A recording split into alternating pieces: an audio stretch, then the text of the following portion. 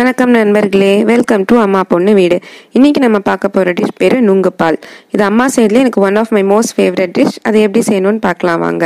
So இதுக்கு தேவையான பொருட்கள் 5 நுங்கு, தேவையான அளவு சர்க்கரை, 1 டம்ளர் பால்.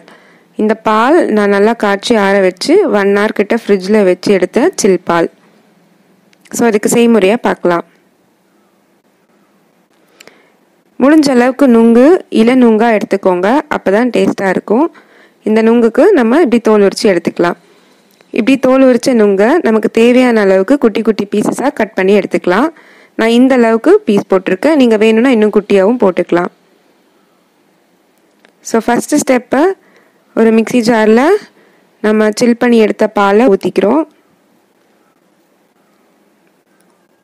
அதில் தேவையான அளவு சர்க்கரை போட்டுக்கிறோம். நான் 2 டேபிள் ஸ்பூன் சுகர் எடுத்திருக்கேன். இதை ஃபஸ்ட்டு நல்லா நுர வர மாதிரி அடித்து எடுத்துக்கணும்.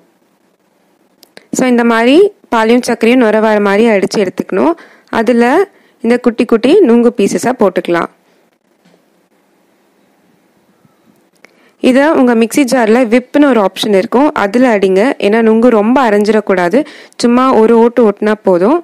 இந்த மாதிரி பீசஸாக வாயில் பல்பியாக நுங்கு கிடச்சாதான் அந்த நுங்கு பாலோட டேஸ்ட்டே அதில் இருக்கும். ஸோ இவ்வளோதான் ஃப்ரெண்ட்ஸ் நுங்கு பால்.